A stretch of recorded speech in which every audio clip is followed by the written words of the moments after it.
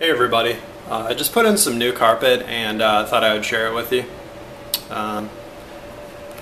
Take a look at the carpet that was originally in the home, or has been for, the past few years. It's kind of this, just beige color. It's not in like terrific condition, but I've had a couple people stay in rooms here and just as roommates, and figured I'd put in some just reasonable carpet, not something like crazy expensive, just kind of good, solid, and affordable. Something that looks nice. And I will show you the finished product here.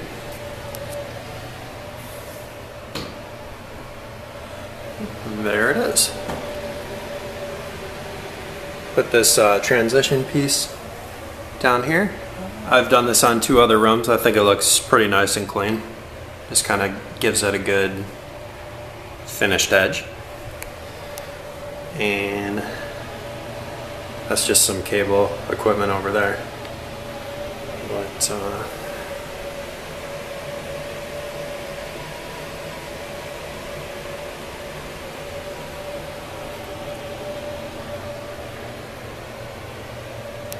step inside.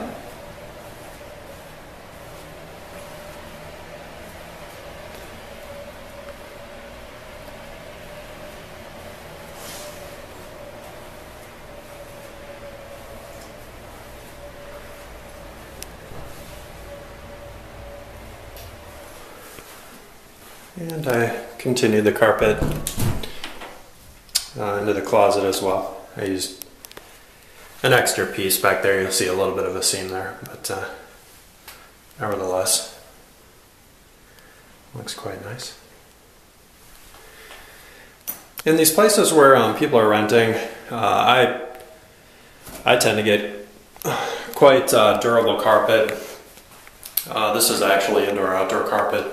I got a really nice deal on it, and can be switched out really easily as well because it's very light. But carpet padding, as I was saying, is quite expensive and not really all that necessary. In fact, I kind of like when the floor has a certain degree of firmness. Really, there's concrete floors under here, whereas if you have really thick carpet padding and thick carpet, it kind of feels like you're walking on like sponginess almost.